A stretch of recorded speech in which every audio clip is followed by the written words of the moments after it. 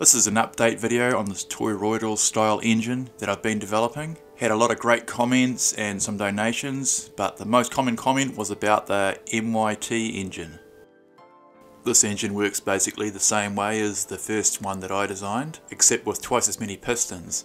This American guy designed and made it, and instead of an ellipse like I have, it's got this geared thing with cams on it that it actually completely stops the pistons, which is probably a little bit better. But my way is a bit more simple. Someone in the comments of my last video had actually worked on a different version of this engine made by a German guy, and he said that the only way of sealing it was very tight tolerances between the plates. So I'm guessing this is how this one worked as well. You can see these guys have done a really great job of machining this thing, but he had I think 10 engineers working for him when he made this. You can see it's connected by those blue lines there to the separate rings, and it basically works in two pairs of those inner housings moving, but a lot of surfaces to seal in the combustion chamber, which reaches, you know, 1000 psi. It'd be super hard to seal it, but it allows you to put a massive amount of CC in such a small space, and with it firing so many times every revolution, it'd just be a torque monster. The guy that talked about the other engine in the comments said it was a real problem with heat. You could imagine with it always firing on one side of the circle there, it would have heat problems, it would start to distort, and then it would take up your tolerances, and then it would stop running. He said it only ran for 5 minutes or so. So to totally get around the sealing issues, just have a fixed casing with the piston inside with magnets in it, and the magnet moves the piston around. There are issues with this, heat, and you can also get eddy currents from magnets passing through the aluminium, but you could make a little stainless track for it so it wouldn't be affected, and you can also buy a different type of magnets, I forget their name, that can take a lot more heat. But will it really have enough torque? I printed this little test jig and put some of these magnets in here to see how much torque it can take. I'll just test my torque wrench on it. Here's my torque wrench.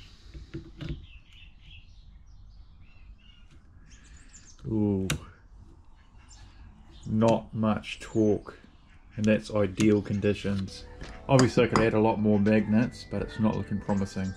Back onto the computer for a lot more design work, and I've got a bit of a different concept that I sort of touched on in the last video, where the whole housing spins, but it ended up being a little bit more complicated than I wanted, but I couldn't think of any other way of making it.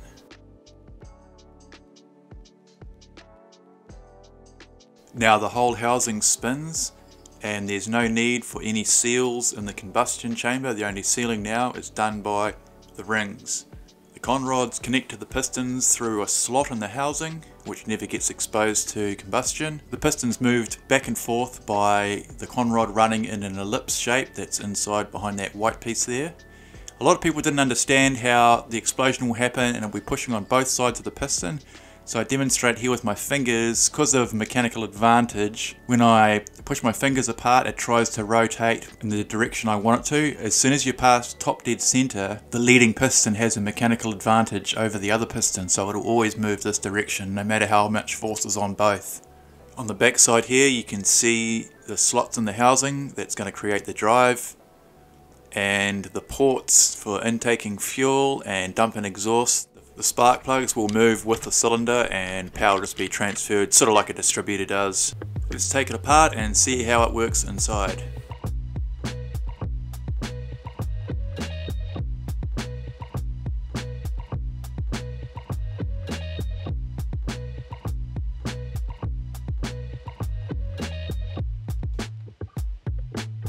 First up we have the housing. Then the four pistons that are shaped like this. They've got a hole through the middle which connects the drive. A little bit of a cutout for the spark plug. Then we have our valve piston, which sits in there. That works on this small cam. This is actually stationary. So when we're drawing in the mixture, this will be this way, which exposes that port, and as it rolls around, this valve shuts, compresses the gas, explodes, starts opening, this has remained shut. Then when it gets to its maximum opening, it will be on the cam will move this across and it will let the exhaust out. The exhaust will also be pushing on this piston, so you'll get extra power. It will produce more power, forcing this piston around the cam, which will actually drive it further. This other one sits the other way and they're linked together because they will be always opposing. I really didn't want to have to use valves, but the only other way was to have complicated seals like this bi-rotary engine for a moving expansion chamber. This was made by a Czech's inventor, which is really well balanced. Problem is, it needs a complicated array of seals. Every time you've got moving seals in a combustion chamber, you're going to have problems. That's why piston and rings work so well. But still, this is a super cool concept. Then the arms are attached to this piece, which stays still.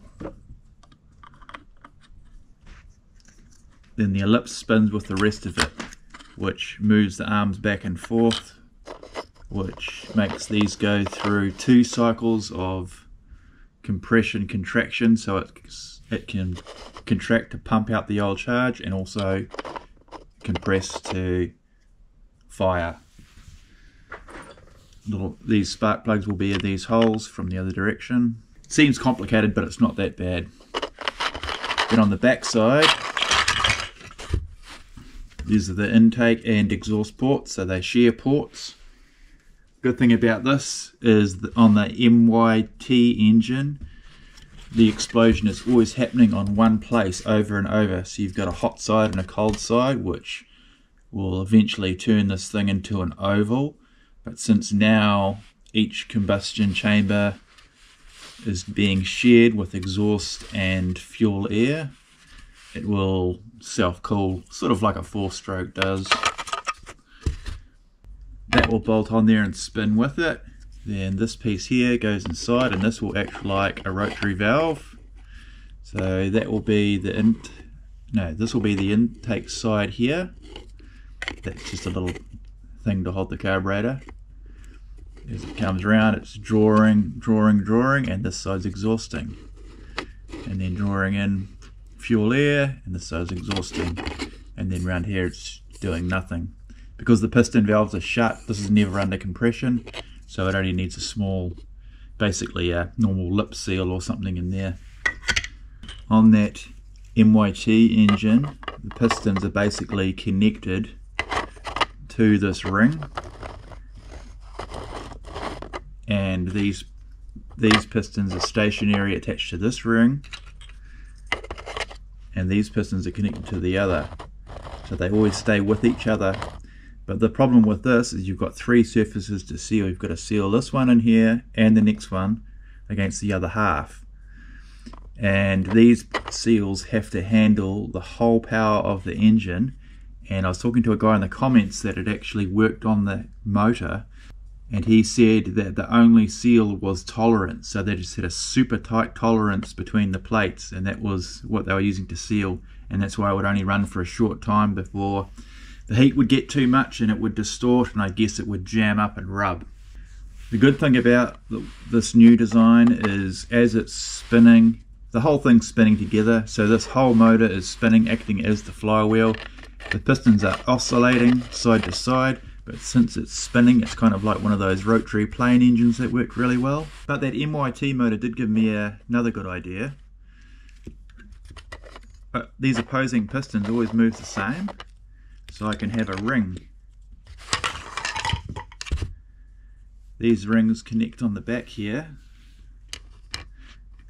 that move these pistons exactly the same, and the outward force of the pistons from the centrifugal force will always be held central, so they won't be trying to tip and twist like that. They're always forced away from each other. The centrifugal force won't cause more wear on this side, because that's where the force will be taken. So this ring will take all of that force, which is great.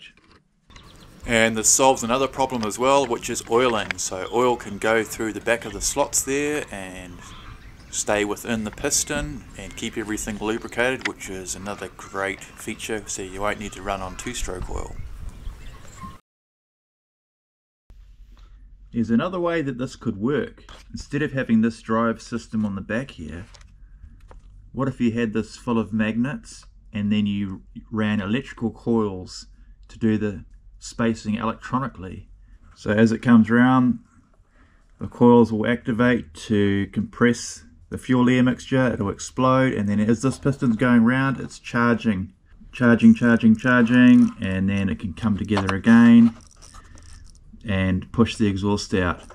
But this would have to work only as a generator. That's all it would be good for. I put my piston design in the PCBWay website just to get an idea of how much it will cost. So $41.77 US, reasonably good. I need 4 of those pistons, but I need to keep working on the design and get them perfect to what I want. I've got a whole heap more boring design work that I've got to go through. I've got to put ball bearings in everything that needs them. This motor is going to end up to be 178 cc's, 9:1 compression ratio.